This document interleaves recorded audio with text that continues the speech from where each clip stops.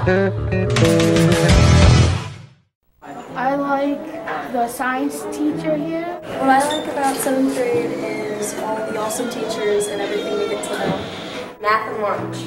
Math. Everything. I've been here for 24 years. I love everything about 7th grade. Excited to have my own locker and be able to walk in the hallways by myself. I like Mr. Table. I like that we don't have to walk single file. I like having classes with like a lot of different of my friends rather than having class with just one group of my friends. They have nice teachers. I like climbing the ropes in gym. There's more things to do in RMT. I like changing classes and math. Music. I like my teachers and that's all. What I like about RMT is I love the teachers. They're really nice. I like the lockers. I like all the teachers. Math. I was scared of like not being able to open my locker. My biggest fear is having lots of homework. My biggest fear was getting bad grades on my own. My biggest fear was joining the soccer team, but I made it. I'm scared of bullies. My biggest fear was all my teachers were gonna hate me. Forgetting my combination. Okay. My biggest fear was losing all my stuff. My biggest fear was I was afraid of my teachers. Not being able to open my locker. I don't know. I'm afraid of not being able to open my locker. My biggest fear was breaking my pencil too much. We're going to New York. I'm gonna go on vacation and we're gonna go to Tennessee. Fishing. Easter. Yes, now. Eat chicken. My favorite thing about spring is the warmth. Summer is next. The flowers. Get straight A's. To be a better person. To ride my bike more. Be a better person. What's your New Year's resolution? Being a good friend. Take my hockey team to the championship and win it. To stop eating French fries. To do more virtual reality stuff. My New Year's resolution is to stop eating pizza. Haley, what's your New Year's resolution? To eat healthier. What is your New Year's resolution? My New Year's resolution is to eat as much as I possibly can. Stop procrastinating.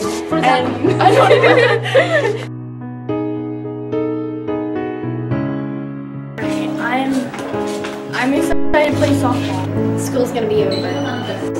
The beach. I'm excited for going on an RV trip with my aunt. My birthday. I'm excited for the beach. Going into the woods. Beach, bro. Hanging with friends. Yay! I'm excited to hang out with Nina. And I'm excited to not see Jackson. Baseball.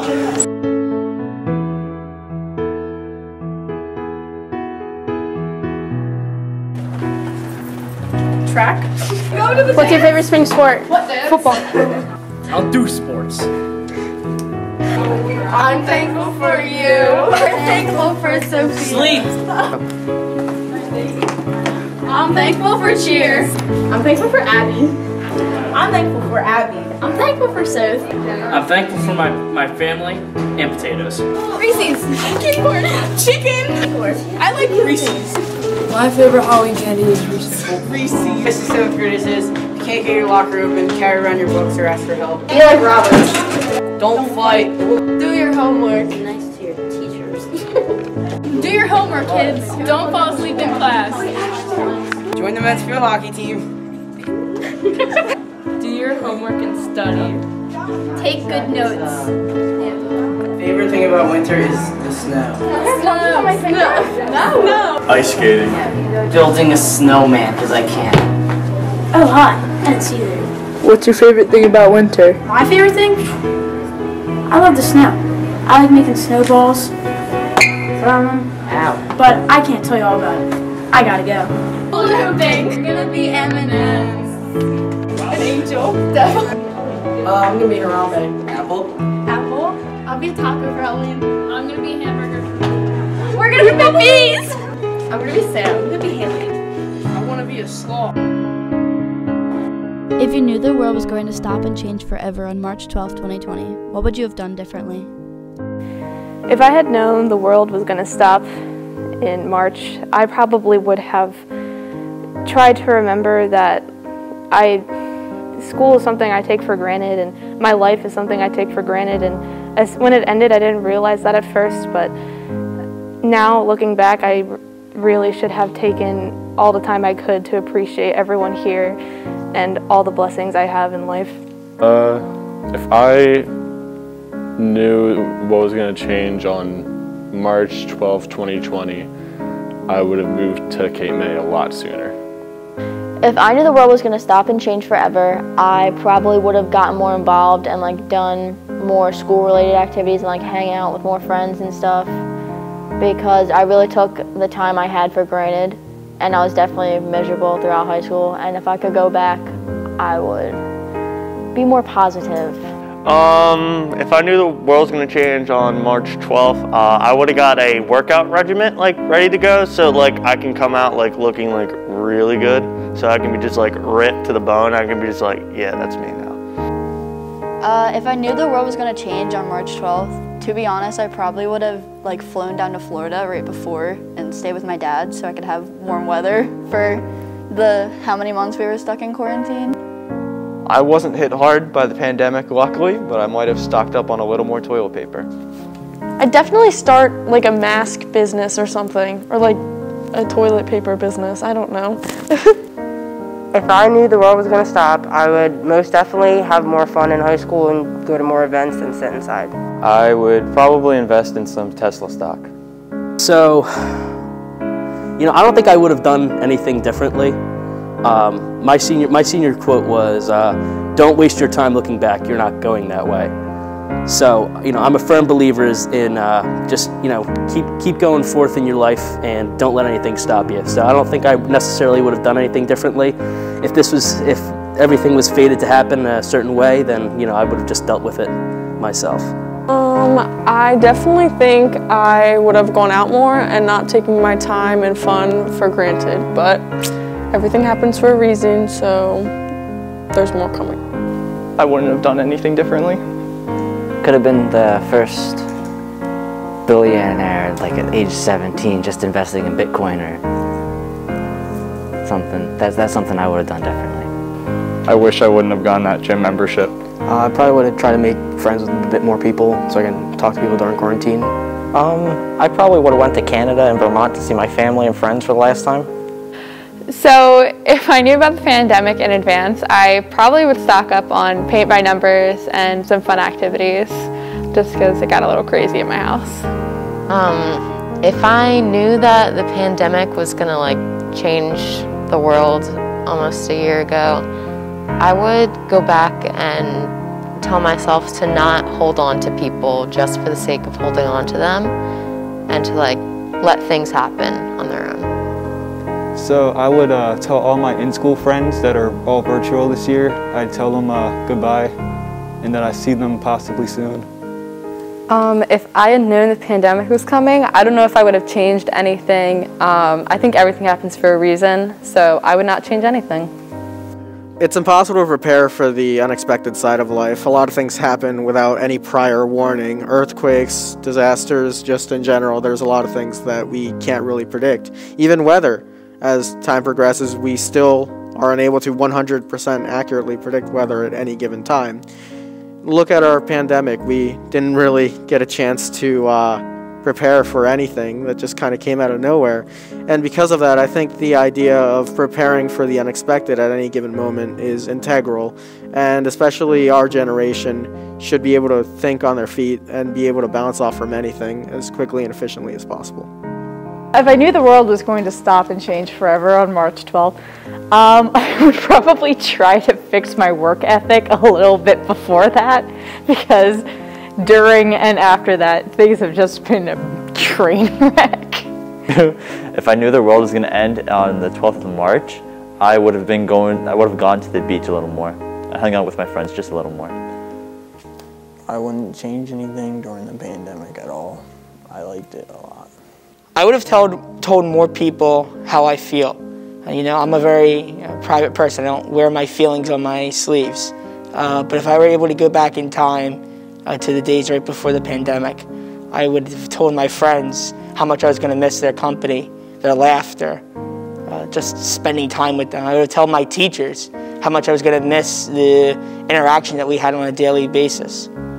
I would tell my parents how much this was going to impact us. And ultimately, I would tell my mom that I love her just one last time. If I knew the world was going to change March 12th, 2020, I wouldn't have stick to the books like I did. I would have got more involved because I really enjoyed it the little time I had. I would have also done pit band a little earlier because I really enjoyed my time doing it. I wouldn't have done anything differently. I've learned a lot from, the past year, and I really enjoyed it. To be honest, I would probably just go to all the stores and stock up on everything, stock up on toilet paper, food, masks, just get everything so I wouldn't have to worry. I would have traveled more and hung out with more people.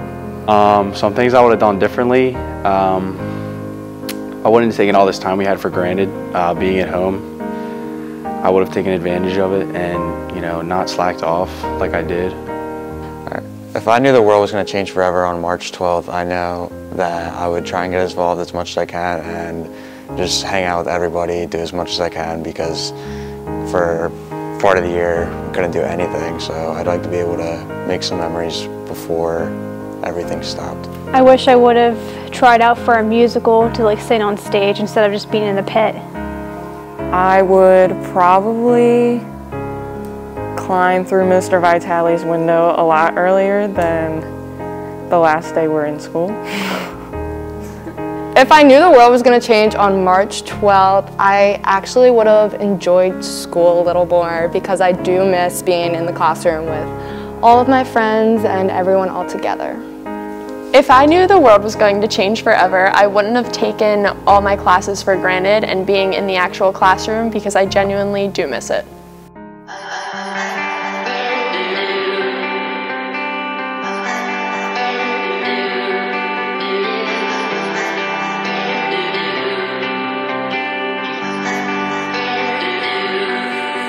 On a fault line late night, underneath the stars we came alive, and singing to the sky just felt right. I won't forget the good times, while the punks started picking fights with the skater kids under city lights. Remember how we laughed till we cried. I won't forget the good times. Sunset town, but one day the time may come, and I'll take you at your word and carry on. I'll hate the goodbye, but I won't forget the good times. I won't forget the good times.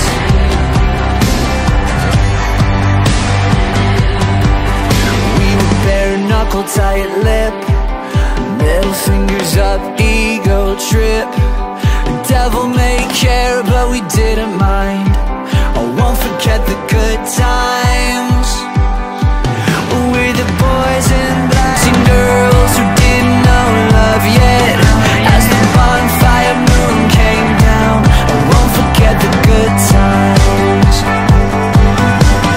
I never wanna leave this sunset town, but one day the time may come, and I'll take you at your word and carry on.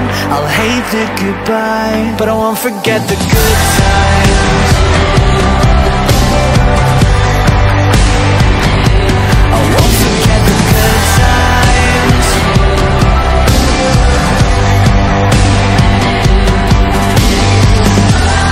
When we laughed, when we cried, those were days. We owned the nights, locked away, lost in time. I found the nerve to say that I never wanna leave this sunset town, but one day the time may come, and I'll take you at your word and carry on. I'll hate the goodbye, but I won't forget the good times. I won't forget the good times.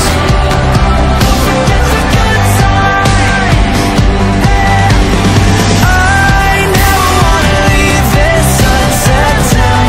One day the time may come, and I'll take you at your word and carry on. I hate the goodbye, but I won't forget the good times.